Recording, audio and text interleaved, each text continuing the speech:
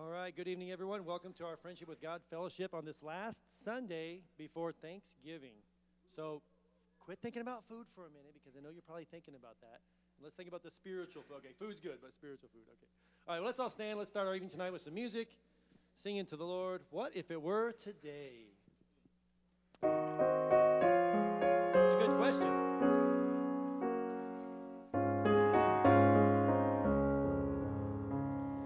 Jesus is coming to earth again. What if it were today? Coming in power and love to reign. What if it were today? Coming to claim his chosen bride. All the redeemed and purified. Over this whole earth scattered wide. What if it were today? Glory, glory, joy to my heart will bring. Glory, glory, when we shall crown him King.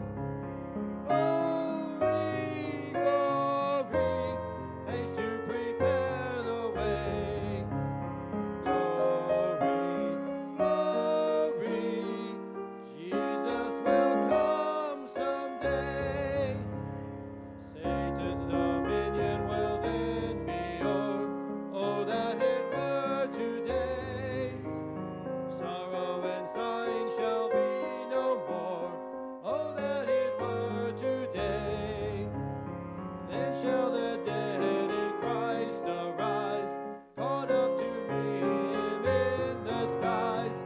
When shall these glories meet our eyes? What if it were today? Glory, glory, joy to my heart will bring. Glory, glory, when they crown him King. Glory, glory, haste to prepare the way. Glory, glory,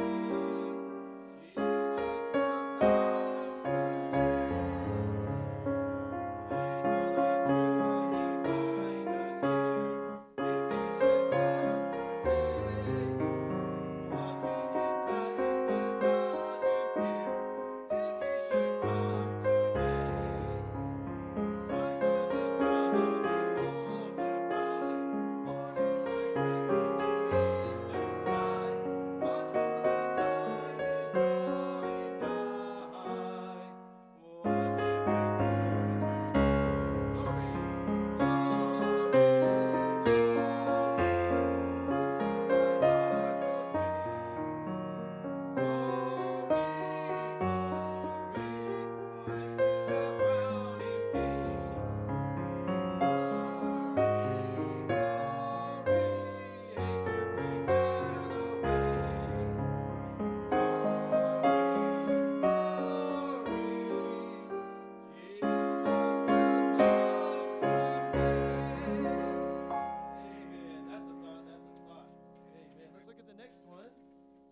of God, your master proclaim.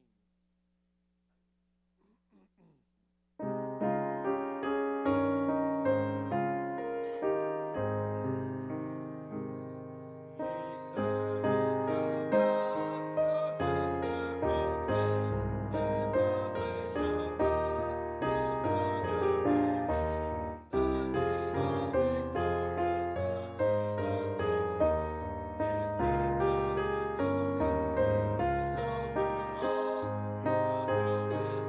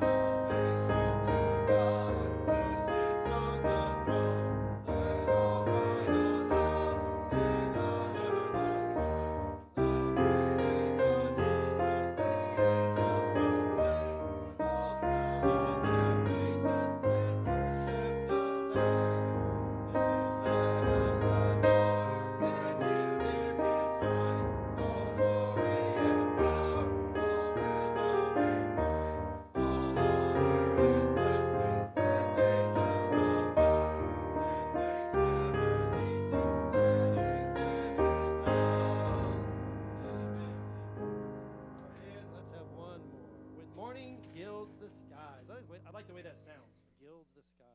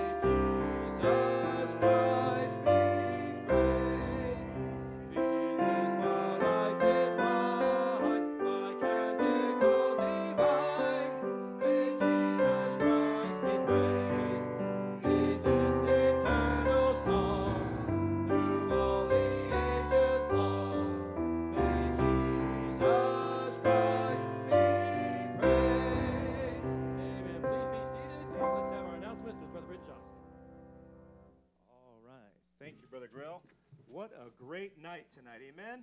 Thank you all for being here. How many is your first time to Friendship with God services? Amen. 1, 2, 3, 4, 5. Wow, it's not your first time, Jason.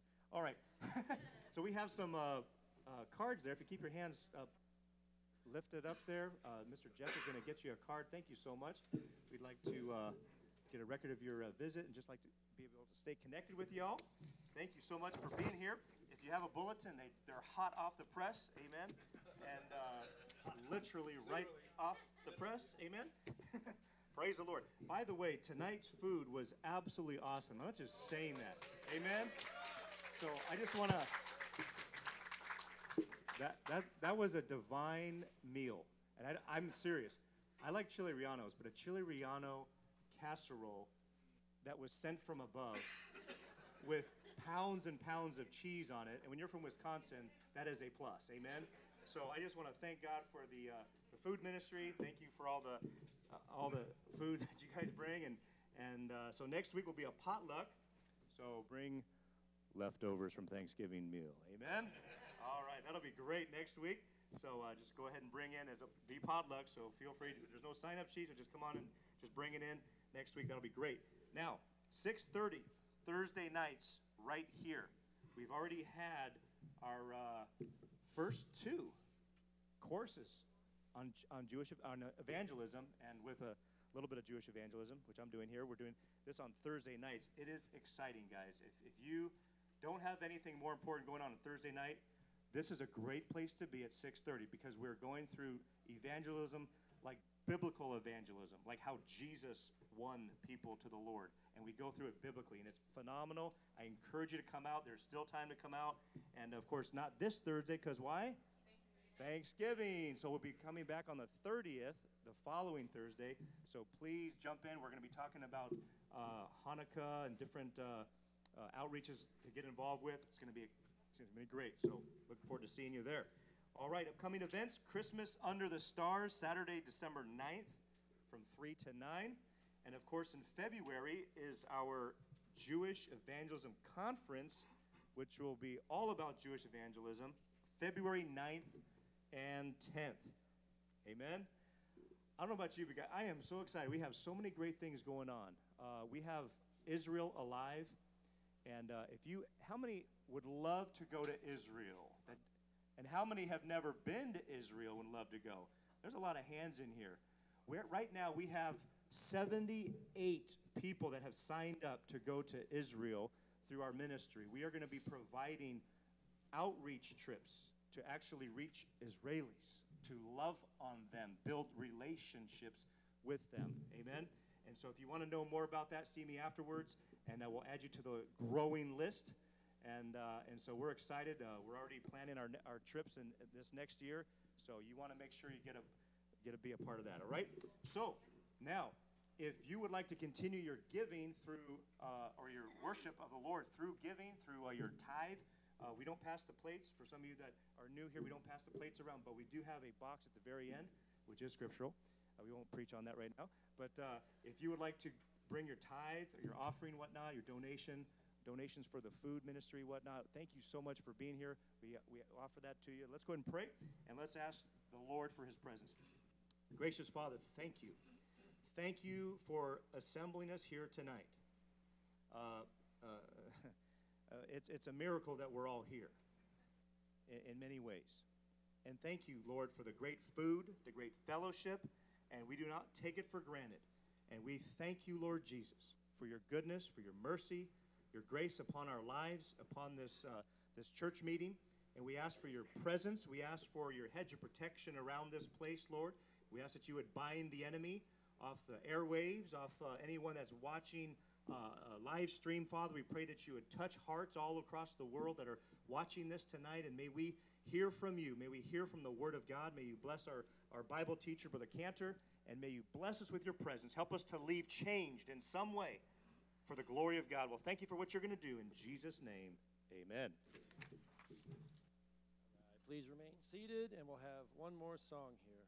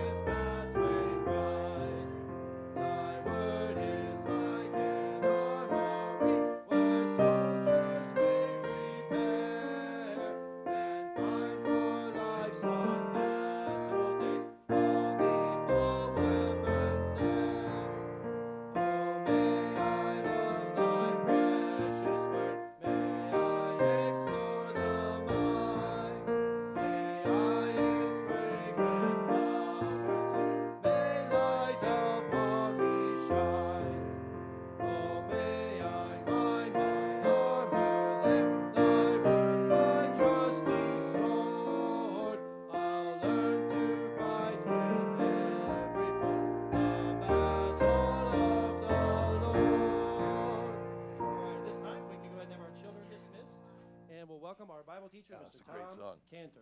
Oh, yeah. So that was such a great song. Forget about what I was going to preach on. I'm going to preach on that song. That was just a wonderful song. Thy word is like a garden, Lord.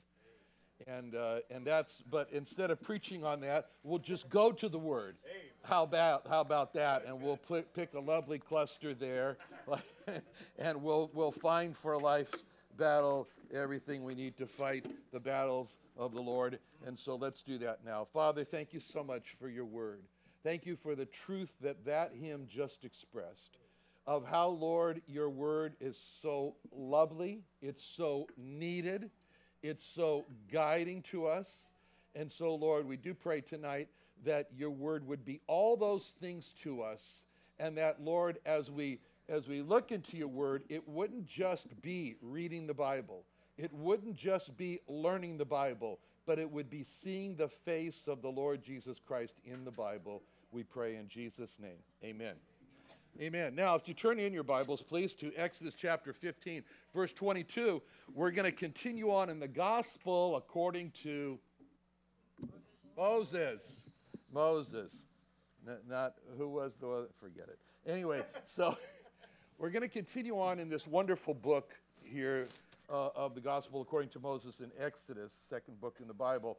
Exodus chapter 15, and we're coming right from the Red Sea here now. We start in verse 22. Exodus 15:22. 15:22. So Moses brought Israel from the Red Sea. So we got the scene now. We're coming from the Red Sea. And they went into the wilderness of Shur, and they went 3 days in the wilderness and found no water. And when they came to Marah, they could not drink of the waters of Marah, for they were bitter. Therefore, the name of it was called Marah. Marah means bitter in Hebrew. And the people murmured against Moses, saying, "What shall we drink?"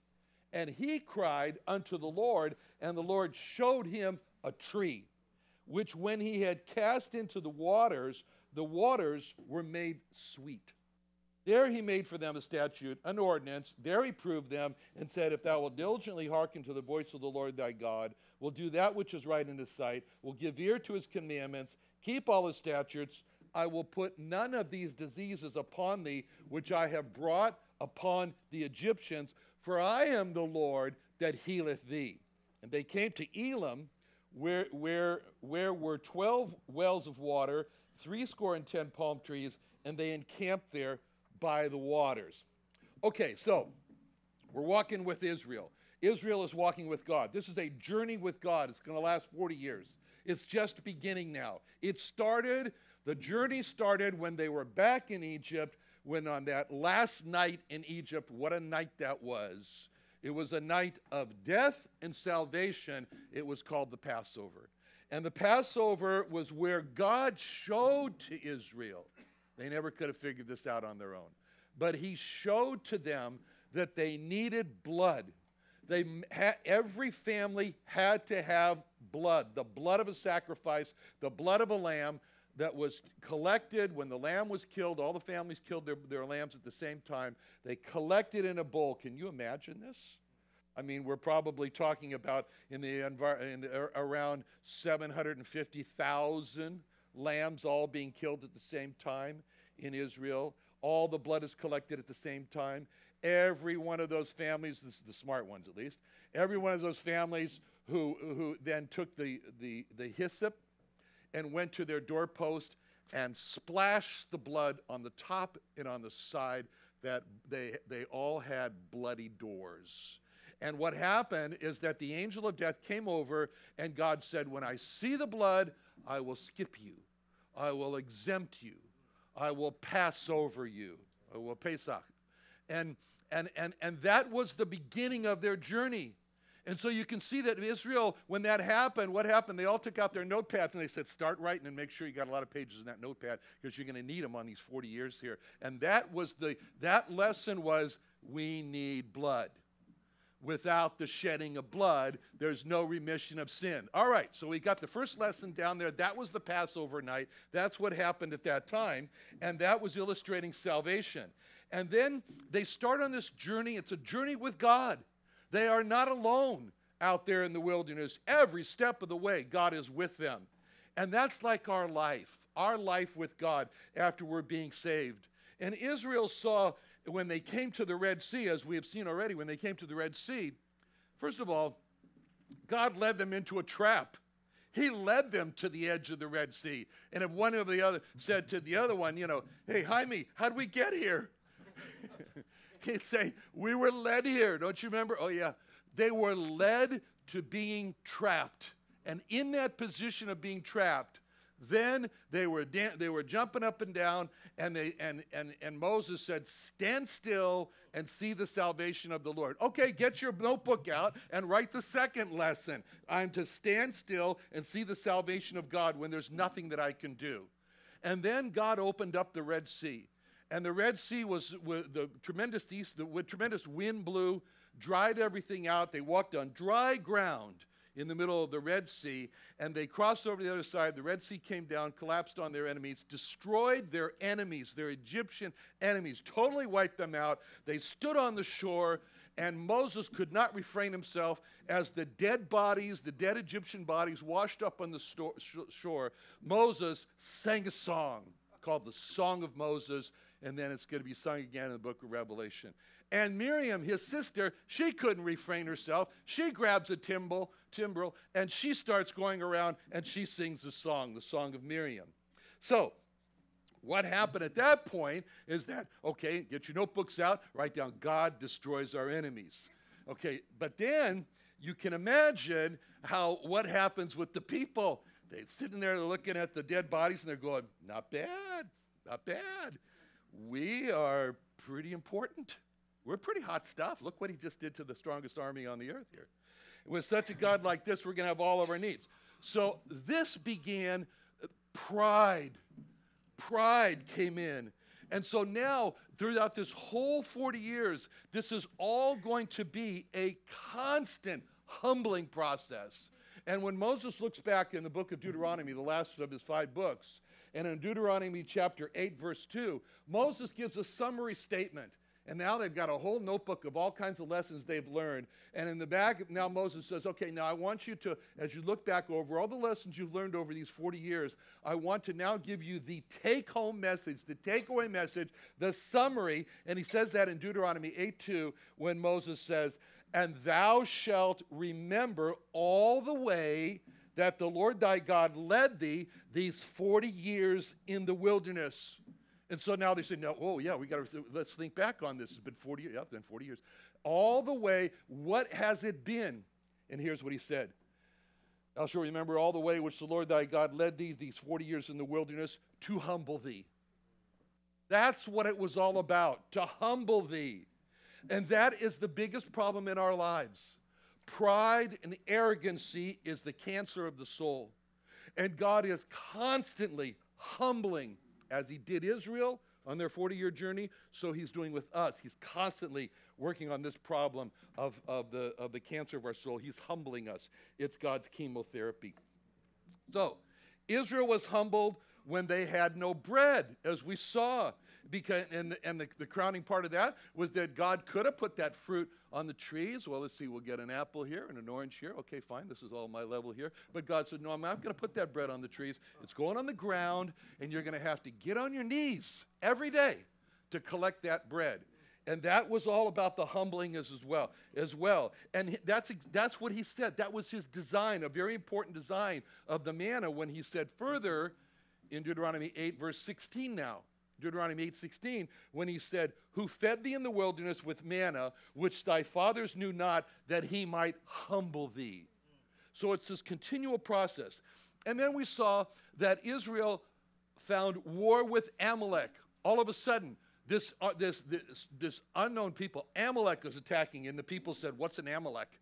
And they found out this was a continual battle that happened in the days of Moses, in the days of Joshua, in the days of Saul, in the days of Samuel, in the days of David, and today only they're called Palestinians. And what they did is that, as the Palestinians are trying to do now, making tunnels under the wall in Israel to come up in kindergartens in Israel to kill the children, the weakest ones, that was Amalek's history, when it always was attacking from the rear the weak and the feeble who lagged behind. And so there's this continual war with Amalek. And this showed to us, this was a picture of what our flesh is within us, always attacking us when we're weak, when we don't feel strong, and the flesh rises up continually against us. And so today I'm going to speak on healing, but it's not what you're thinking. I'm not going to speak on the healing of the body. Why? Because the soul is more important than the body. And the sickness of the body is only an illustration for the sickness of the soul. I mean, I'm not saying the sickness of the body is not important. Believe me, I know. But our soul's diseases are more important than our body's diseases. And this brings us to the illustration of what he taught them, again, getting their notebooks out so they could learn at Marah in verse 22, where it says, so Moses brought Israel from the Red Sea, and they went into the wilderness of Shur, and they went 3 days in the wilderness and found no water. Now, Israel, it says they were wandering. Everybody says they were wandering in the desert for 40 years. They weren't wandering. They were being led. They were being led by God constantly. Of course, if you looked at the course that they were traveling, it looks like they were wandering. But they weren't. They were being led by God. just as they were led by God to the Red Sea, Moses, under the direction of God, led the people. He brought them. He brought them from a great victory where they had such exhilaration. There was such a step in the, as they walked, as they thought, we're invincible, indestructible. And God said, okay, they need humbling. So Moses brought Israel from the Red Sea, and he brought them down to a place of the wilderness of Shur. Not quite sure exactly where this is, but Shur means wall in Hebrew. So they were in a place again where they were like walled in, very similar to what happened at the Red Sea. And they were marching on for 3 days, and all during this time, they're drinking the last water that they have in their water skins that they brought from Egypt. So it's getting lower and lower. It's beginning to run out, and they're saying to each other, we better find some water pretty soon. We're going to be in deep, deep trouble. And their mouths become dry, and their animals start to suffer from the lack of water. And in verse 22, it's very important when it says, they found no water. Verse 22 says they found no water. What does that show you? They're looking for water, and they found no water. It reminds me when I was 15, and I was part of a group. I went to Colorado Rocky Mountain School. This was one of the places where my father sent me to try to straighten me out. I was the only Jewish kid there, and I was totally out of place. And because this was a place where you get whipped into shape, and you climb a mountain every weekend, and you have all these intensive studies, and it was no place for a Jewish boy to be, believe me. And so, we climbed, I don't remember the name of this terrible mountain. First mountain, it was 10,000 feet. It wasn't that tall. But when I got to the top, I said, you got to call the helicopter for me. I can't make it back down, Well, eventually I did, and then we climbed Mount Castle, which was 14,250 feet. Saw Robert Kennedy's signature up there. That was kind of nice. But anyway, so it was. I know you can't believe that. I was half the person I am now. Okay, Tom, he's hiking. Never mind. So, we were hiking all during the summer there, and then for the finale, we half the group, about 200 of us, half the group, 100. And 100, we divide up into half and half. And one half came down by trucks into the Four Corners region. Anybody know where the Four Corners region is? Okay, a lot of people do. Utah, Colorado, New Mexico, Arizona. Right there's a Navajo Rainbow National Park. There's a Navajo reservation there. And it was summertime, and it gets really, really hot. And so the trucks came down with half the kids, who were 100, and they parked at the Navajo store, the store there. And then we came up on rafts up through Glen Canyon, and we came up on rafts, and we parked our rafts, and it was so very hot that it was all planned out that we would both come here in late afternoon, and we would make the cross in the hardest part of the desert at night. And we were going to do this. We would meet each other, and we would take their trucks, and they would take our rafts. That was the plan. And only the thing is that they started out in not so bad terrain. We started out in just like quicksand. It was sand. And we have our hiking boots on. We've been climbing mountains all summer, and we go, what is this? And we can't walk, and it's starting to hurt the back of our legs. And all of a sudden it gets dark and dark and dark, and it was canyon, and there was no light. And so we were supposed to do this, but we did this. And we ended up right in the middle of the hottest canyon desert where the temperatures were approaching 140 during the day. And one of the girls went into convulsions, almost died.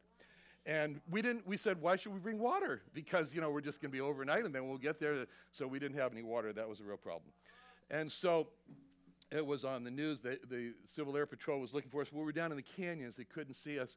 And it was on Huntley Brinkley, and my father was just thrilled to see that about what his son had done. And I was saying to myself, I told you no Jewish boy should be here.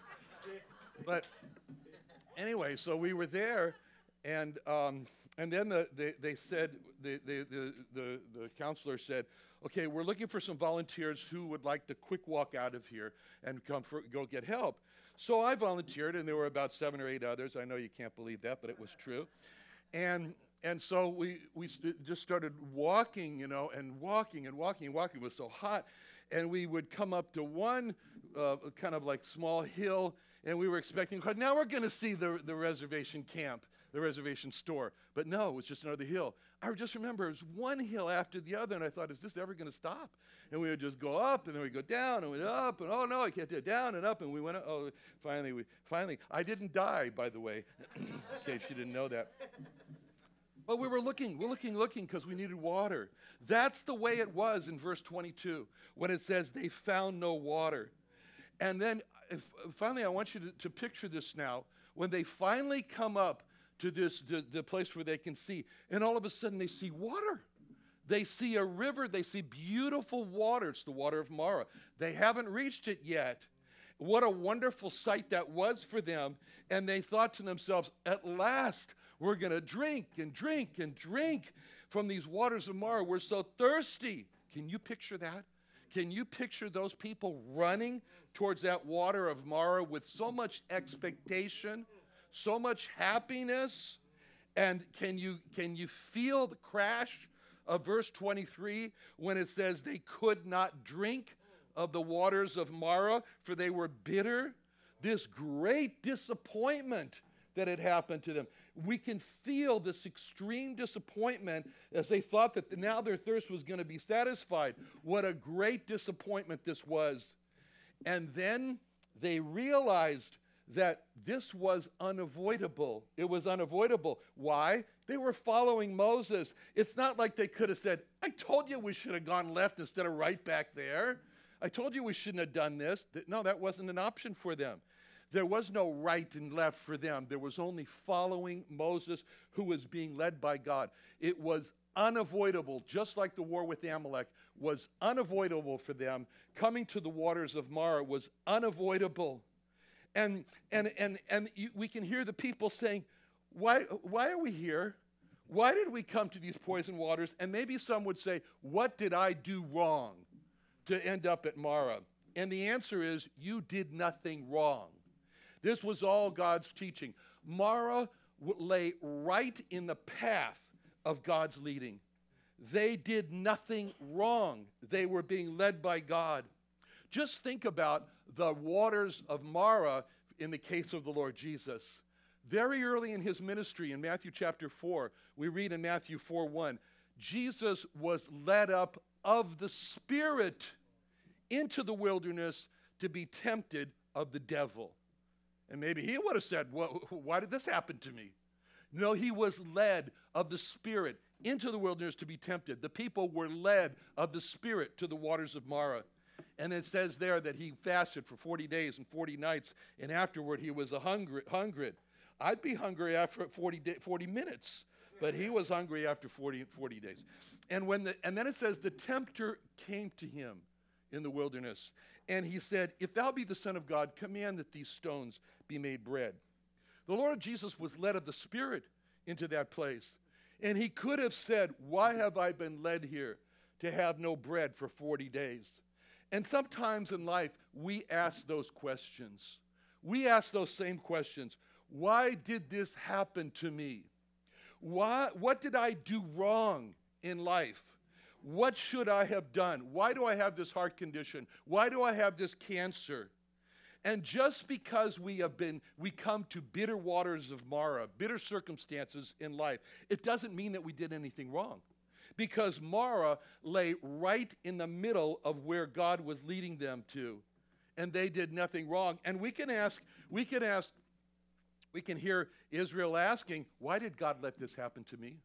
Why did God let me be so disappointed to see these waters and then I can't drink from them?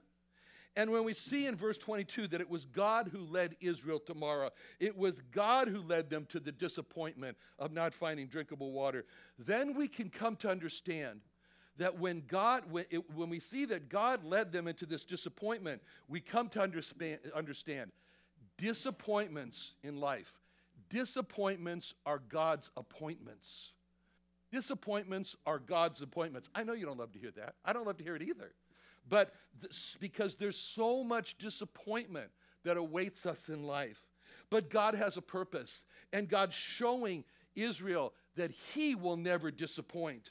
And Israel's got to learn. They've got their notebooks out there writing these things down. And when we look at Israel and we see this continual pattern of a high at the Red Sea, and then a low at the bitter waters of Marah, and then a high by seeing the waters healed, which we're going to see, and then a low of finding no bread, and then a high of bread raining down from heaven, and then a low of war with Amalek, and then a high of seeing the battle won with Amalek. See, this is constant pattern. Like that's life. That's the life that God was leading them into, constantly like that. Constantly an expectation, a disappointment, an expectation, a disappointment. It was continual for Israel in the 40 years. It's continual for us. And this is what happens with us. We have such great expectations, such high hopes. Oh, this relationship is going to be one of perfect harmony. Oh, this marriage is going to be a never-ending romance to end all romances. Oh, the home is going to be such a place of peace and restfulness. Oh, my job is going to be the place where I'm going to find absolute fulfillment in life. Oh, the diet and the exercise is going to put me in great health. Oh, the church is going to be perfect. I'm going to get along with everybody and agree with everybody.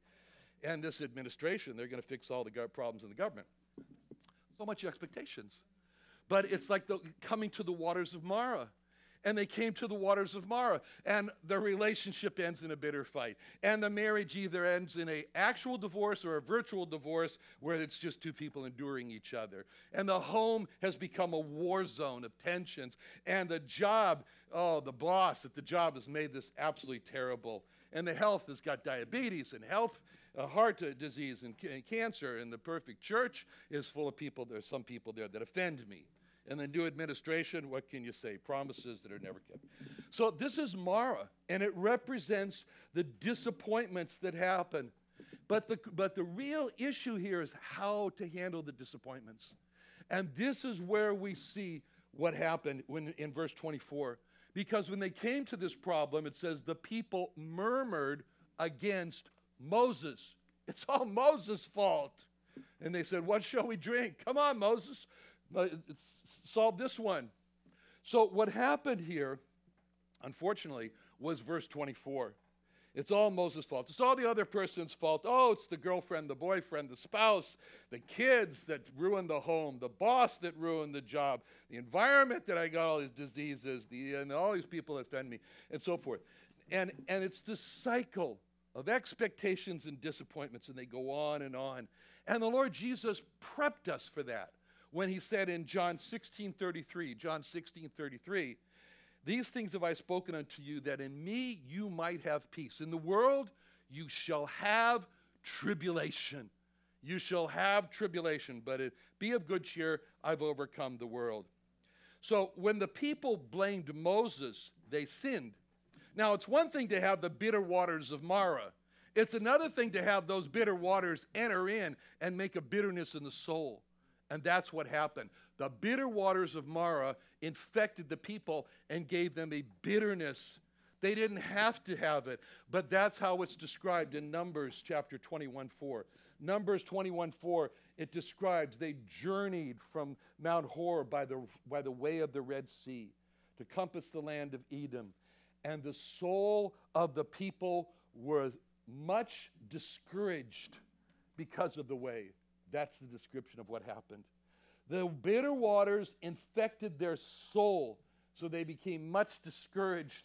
They were infected by the bitter waters, by the bitter circumstances of their life. This happened in the beginning of the book of Exodus. It opens up that way, Exodus 1:14, where it says that the Egyptians made their lives bitter with hard bondage of mortar, brick, all manner of service in the field, all their service wherein they made them to serve with rigor. See, but God is going to heal the waters of Marah. And God healed the bitterness of their circumstances in Egypt with the whole book of Exodus. Who has a book that's called The Exit?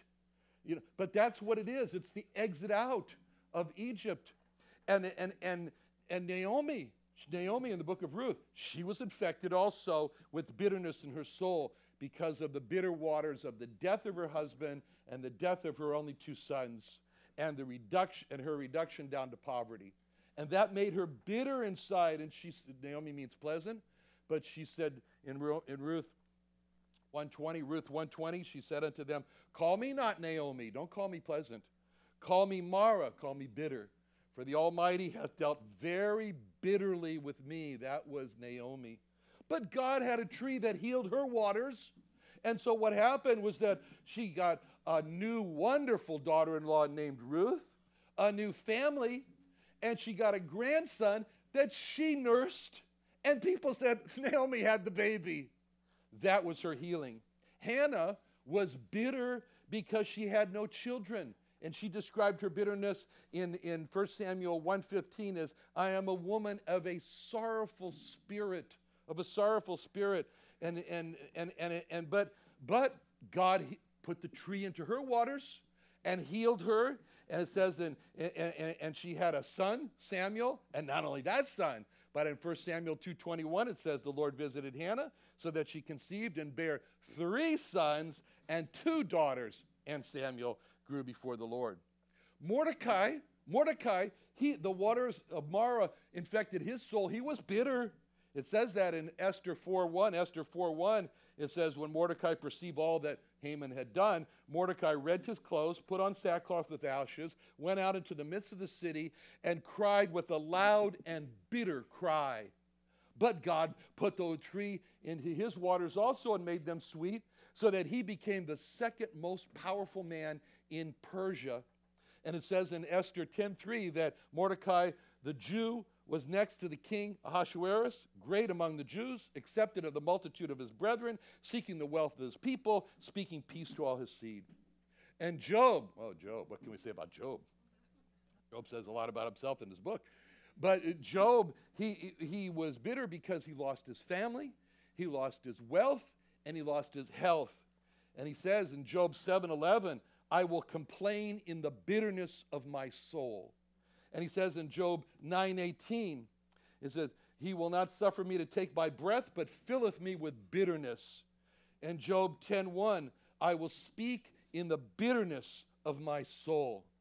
And God put the tree of change in his life, and it became sweet. He healed the bitterness by why? By giving him a new family, greater wealth, and even health, so that we read at the end of the book in Job 42:12, so the Lord blessed the latter end of Job more than his beginning. He had 14,000 sheep, 6,000 camels. I can't even imagine one camel, much less 6,000 camels, and 1,000 yoke of oxen and 1,000 she-asses. And he also had 7 sons and 3 daughters. So what this is showing us is that the bitter events in our lives, they're continual, but they're only temporary. They're continual, they're only temporary. Put some air on, please. They're continual, only temporary. And God's going to overturn them. That's why this chapter is so wonderful, because it ends in Elim. It doesn't stay in Mara. It ends in Elim, which we're going to see is a wonderful place. And there's an Elim behind every Mara. And there was an Elim for Israel. There was an Elim for Naomi. There was an Elim for Hannah, for Mordecai, for Job. And there's an Elim for us also.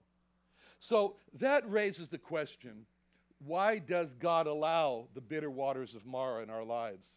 And we can see a purpose in Paul's life. Paul had his own waters of Mara, a bitterness that he had to endure. And he talked about in 2 Corinthians 12:7. 2 Corinthians 12:7, he said, lest I should be exalted above measure through the abundance of the revelations, there was given to me a thorn in the flesh, the messenger of Satan to buffet me, lest I should be exalted above measure. See, he's really talking about this. He's mentioned it twice now, lest I should be exalted above measure. So in this thing I besought the Lord thrice, that it would depart from me. And he said unto me, my grace is sufficient for thee. My strength is made perfect in weakness. Now, let me just pause here and just so Paul here, first of all, he said, I know the purpose of the Mara. This thorn in the flesh, whatever it was, he didn't go into details, but it was something that he asked the Lord, take it away, take it away, take it away. And God said, no, no, no. He said, and God said, yeah, I'm giving you my grace, and that's enough for you. It's enough. But I'm going to let you have this messenger of Satan to buffet you, to beat you up, to beat you around continually. And so why was this? What was this? He said it was because of the abundance of the revelations. Oh, Paul, you see things that nobody else sees. Oh, Paul, oh, Paul. And so God says, we can't have the oh, Paul. We got to have a pin on this bubble. And so God comes along and he gives him the thorn in the flesh. And then he tells him his grace is sufficient. And then something wonderful happens to Paul, and that is in verse 9 of 2 Corinthians 12:9. Paul makes a complete conversion on this issue of the infirmities, a complete reversal. And whereas the other time he was saying, get it away, get it away, get it away, now he totally reverses himself, and he says, most gladly, therefore, will I rather glory in my infirmities, that the power of Christ may rest upon me. Therefore, I take pleasure in infirmities and reproaches and necessities and persecutions, distresses for Christ's sake, because when I'm weak, I'm strong. That was a tremendous change for Paul. That was a tremendous reversal. Now, what happened there with Paul? Paul came to a place where he said, I love the acceptance of God's will. I love the acceptance of God's will. That was a total reverse for him. And that's the key to not letting the bitter waters make our soul bitter. That's the key right there. God has led me to this place of disappointments. Disappointments are God's appointments. He has led me here, and I love to accept where he led me. I love to accept his will. Now, the other purpose that he said that he had for Israel in this, when he talked about it in Deuteronomy 8:16, is that he said that he during these 40 years, he proved them. He proved them. What's that mean? It means that these experiences, the waters of Marah, they brought out what was really in Israel's heart. They brought out what was in Israel's heart. You know, when you get, let me just say, when a person gets really irritated and then flies off the handle, you know what that is? When you shake the glass, that's what's inside the glass that comes out. And so this is what God wanted to do. He wanted to show them what's really in your heart. I mean, you know, people, the Laodiceans thought to themselves, we are strong believers. Oh, we are so strong. Look at our works. But their hearts were deceived. How can this be that there was such a disconnect between how the Laodiceans saw themselves and how God saw the Laodiceans? How's that possible? But God says in Revelation 3:15, I know thy works, that thou art neither cold nor hot. I would thou wert cold or hot. So then, because thou art lukewarm, neither cold nor hot, I'll spew thee out of my mouth. Pretty graphic. God's talking about vomit. Because thou sayest, I am rich and increased with goods and have need of nothing, and knowest not that thou art wretched and miserable and poor and blind and naked, I counsel thee, buy of me gold tried in the fire, that thou mayest be rich, white raiment, that thou mayest be clothed, and that the shame of thy nakedness do not appear, and anoint thine eyes with eye salve, that thou mayest see. They thought they were spiritually rich. They needed nothing. But God said, no, you're not. How could they have known the reality of their true state? By the waters of Marah. They could find out by trials. And that was a purpose that God had for Israel. And that's a purpose that God has in our lives. Because it's when we're really dry and thirsty, that brings out a yearning for God. That's what David said in Psalm 63. Psalm 63:1, David said, O God, thou art my God, early will I seek thee. My soul thirsteth for thee, my flesh longeth for thee in a dry and thirsty land where no water is, to see thy power and thy glory as I have seen in the sanctuary. Because thy love and kindness, it's better than life. My lips shall praise thee. Thus will I bless thee while I live. I'll lift up my hands in thy name. Only when he was in a dry and thirsty land where there was no water, like at Marah, that he could then see the glory and the power of God and praise him. When the Lord Jesus made his invitation, he said, whoever is thirsty, let him come to me. And because whosoever drinketh of the water that I shall give him, in John 4:14, that shall never thirst. But though the water that I shall give him shall be in him, a well of water springing up into everlasting life. And that's what I was trying to say about John 7:37. John 7:37 is when he said, if any man thirst, let him come unto me and drink. And so God was teaching Israel that where your soul satisfaction comes from is what it says in Psalm 87:7. Psalm 87:7, all my springs are in thee. All my springs are in thee.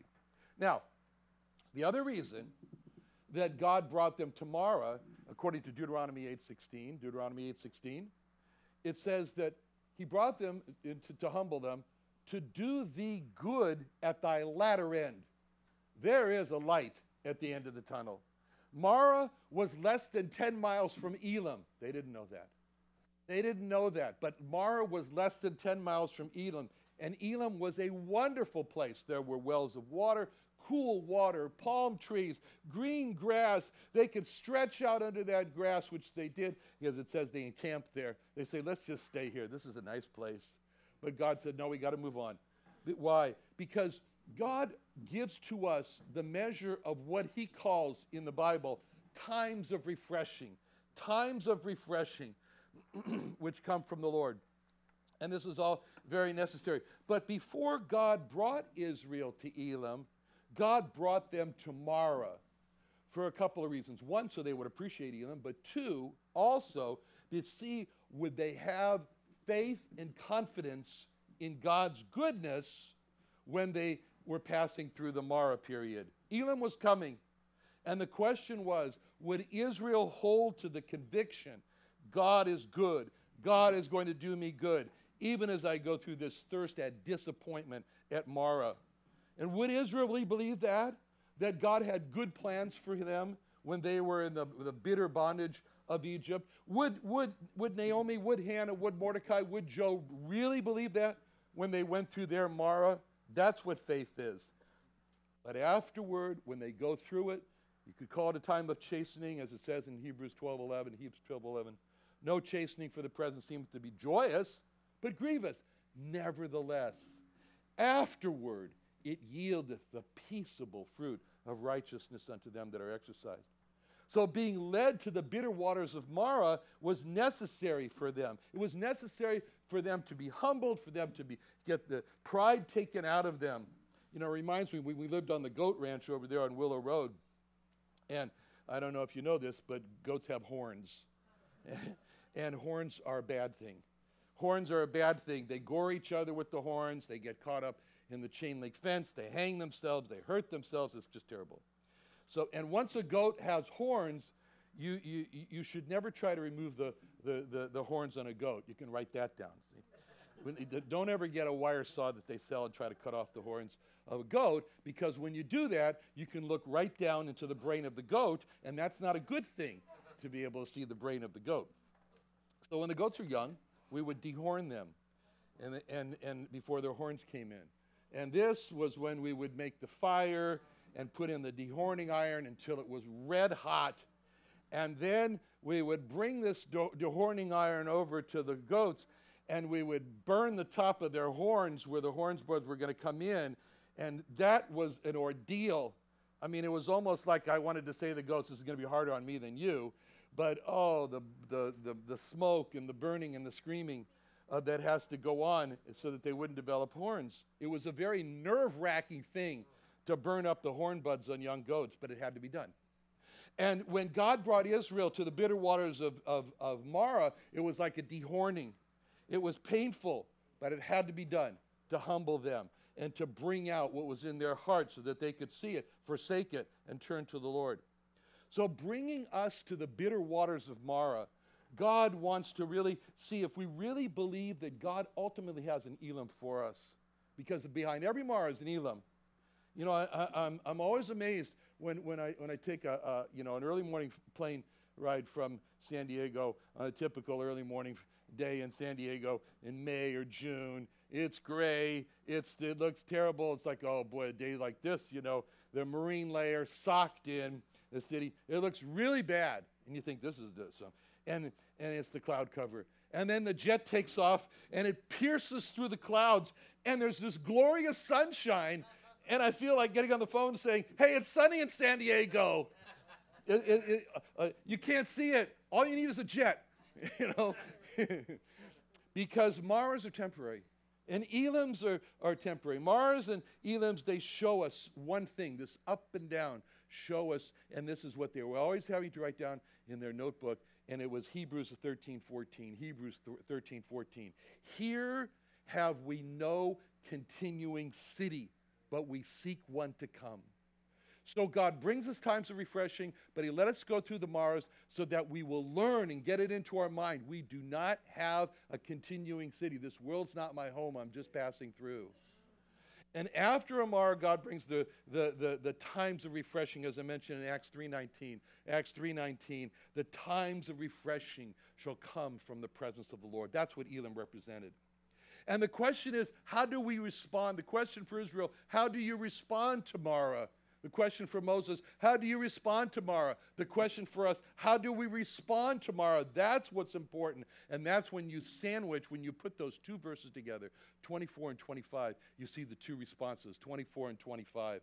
24 is the wrong response. The people murmured against Moses, saying, what shall we drink? God gave Moses and the people a mouth. And God actually had to go over that lesson with Moses at the burning bush when he said, who made the mouth? But he gave to both the Israel and to Moses a mouth. And in verse 24, we see the wrong use of the mouth to complain and to murmur against Moses. But in 25, we see the right response. We see the right use of the mouth, which is Moses. He cried unto the Lord, and the Lord showed him a tree. See, what's interesting there is when you see how they complained and Moses cried to the Lord. So Moses cries to the Lord, and then God says to Moses, a tree, go there. Now, was there any way that Moses could have figured that out? Was there any way that the people could have figured out we have to put blood on our doors so we won't be killed, the firstborn won't be killed in Egypt? Is there any way? There was no way for Moses. He could have never figured out that the waters would be made sweet by a tree unless God showed him. God showed him a tree. And can you imagine the people when Moses is saying, well, see that tree? I got to go cut that tree down and put it in the waters, and the waters will become sweet. Oh, yeah, sure. I mean, you really expect us to believe that that little tree is going to make all these bitter waters sweet? Because God brought an unexpected change from bitter to sweet. This was an unexpected change from bitter to sweet. Israel had to be like Moses. Moses trusted and obeyed. Moses heard and did. And that's what and that's how the waters were made sweet. Israel was going through a land they didn't know. They didn't have maps. They didn't have a GPS. They didn't have the Forder's Guide through the wilderness here. They didn't have any of that. And it was important for them as they went through this journey to constantly be praying the prayer of the hymn, guide me, O thou great Jehovah, pilgrim through this barren land. I am weak, but thou art mighty. Hold me with thy powerful hand. And this is an illustration for us as we see this, because we cried out to God in our despair, and he showed us a tree. It was called a cross. He showed us the tree of the cross. Was there any way that we could have figured that out, that a cross is what we needed to save us from our sins and to make our life go from bitter to sweet? God showed Moses a tree. When Abraham was on that Mount Moriah there in Genesis 22, and the angel had stopped him from killing Isaac in verse 12 in Genesis 22:12, when he said, lay not thy hand upon the lad, neither do thou anything unto him, for now I know thou fearest God. And then it says that Abraham lifted up his eyes and looked, and behold, behind him, a ram caught in the thicket by his horns. And Abraham went and took the ram and offered him up for a burnt offering in the stead of his son. Now, Abraham was in that same position as Moses. What are we going to do? What shall I do? And Abraham looked, and God showed Abraham, the ram is what you should do. Go offer him in the place of Isaac. And Moses said, what shall I do? And God said, the tree is what you should do. And that tree represents the Lord Jesus Christ. Why? Because Moses walks over to a perfectly good growing tree. And he bends over and he cuts the tree off. And that illustrates for us that the Lord Jesus Christ was the tree. The tree didn't look like it was going to heal the waters. The Lord Jesus didn't look like he was going to save anyone, as that was his accusation. Save thyself. He was a root out of a dry ground. It says that in Isaiah 53. It's very graphic in his description in Isaiah 53:2. He shall grow up before him as a tender plant, a root out of a dry ground. He has no form, no comeliness. And when we see him, there's no beauty that we should desire him. Apart from that, he looks like he's a mighty Savior. No beauty that anyone should desire him. But there were those who believed God, and they looked on him, and as they looked on him and looked on him, they saw beyond his outward appearance. And when they saw beyond his outward appearance, they saw something that others didn't see, and they saw John 1:14. They saw John 1:14. They saw this was the Word that was made flesh. And as we gaze upon him, look on him, we see the glory as of the only begotten of the Father, full of grace and truth. They saw the glory of God. What happened? As they were looking on the Lord Jesus, God was saying, command, in 2 Corinthians 4:6, God who commanded the light to shine out of darkness has shined in our hearts to give the light of the knowledge of the glory of God in the face of Jesus Christ. They saw the glory of God in his face. So the tree is revealed to Moses, just as the cross is revealed to us. Moses goes over to the tree and he cuts it down, just like the Lord Jesus was cut off in Isaiah 53:8. Isaiah 53:8, he was taken from prison and from judgment. Who is going to declare his generation? Because he was cut off out of the land of the living. That's what happened to him. He was cut off out of the land of the living. For the transgression of my people was he stricken. Just like that tree was cut off from the land of the living, the Lord Jesus was cut off. And it says that in Daniel 9:26. Daniel 9:26 says, after 70 years shall Messiah be cut off, but not for himself. And this is what Caiaphas said. He didn't even know what he was saying in John 11:49. In John 11:49, Caiaphas was the high priest, and he, being the high priest that same year, said unto them, you know nothing at all, nor consider that it's expedient for us that one man should die for the people, and that the whole nation perish not. This spake he not of himself, but being the high priest that year, he prophesied that Jesus should die for that nation. One man should die for the people, so that the whole nation perish not. It was the tree. What if the tree could talk? And the tree could say, no, I'm doing fine over here, thank you very much. Leave me alone. And the tree, but Moses would say, but you need to die so that all of these people here can live. And that's what he was willing to do, the Lord Jesus. He was alone, he was cut off so that we all could live eternally. And we could be healed from our sins. And then notice how this wording says in verse 25, a tree which when he had cast it into the water. He cast it into the water, and the tree healed the waters. You know, he didn't like, well, I'll just set it down here and float it out there. I'll just very gently with it. He throws it. Moses throws it. He throws it. The tree healed the waters. The tree healed the waters. And then the Lord said at the end of verse 26, I am the Lord that healeth thee. The tree healed the waters, but the Lord said, I am the Lord that healeth thee. He's making the connection. That tree is me, is what God is saying. Jehovah Jesus is saying, that tree is me. I am the Lord that healeth thee. And he was cast. He heals our souls. He takes the bitterness of our souls out. He replaces it with sweetness. Sweetness, as he gives us the power to repent, to not do the sins that make it so bad and bitter for us. And as God looks at us, he doesn't see the bitter side of our sins. He sees the sweetness of Christ. He sees us covered with the righteousness of the Lord. And so that's how the Lord makes us, as it says in Ephesians 1:6, he made us accepted in the beloved. Accepted in the beloved. Who's the beloved? Matthew 17:5, this is my beloved Son, in whom I am well pleased, What changes the bitter to sweet for us is when we love to accept the will of God. The will of God. And the casting there, you can't read a verse like that the tree was cast in the water to think to yourself, that's how people are placed in hell. They're not placed in hell, they're cast into hell. As it says in Matthew 8:12, the children of the kingdom shall be cast out into outer darkness. There shall be weeping and gnashing of teeth. But Isaiah 53:10 speaks about something like a casting when it says, it pleased the Lord to bruise him, and he hath put him to grief.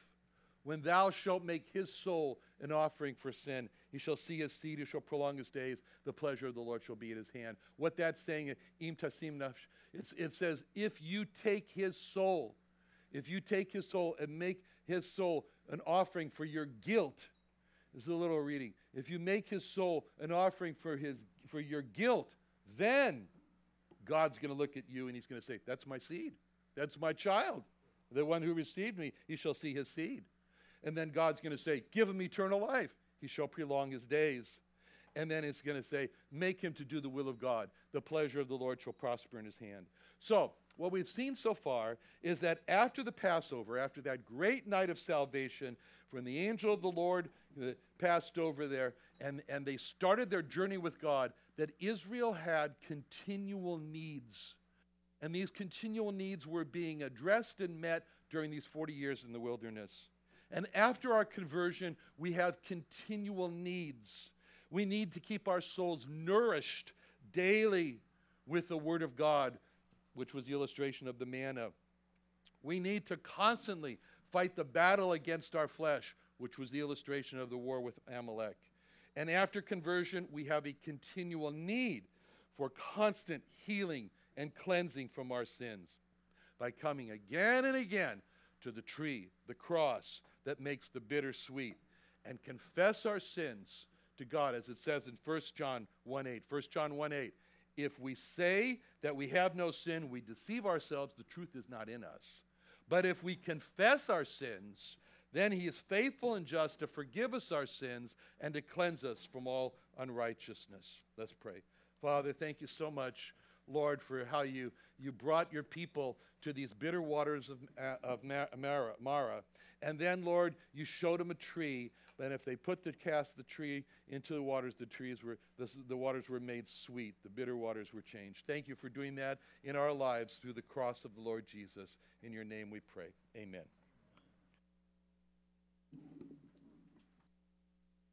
All right, another wonderful teaching tonight.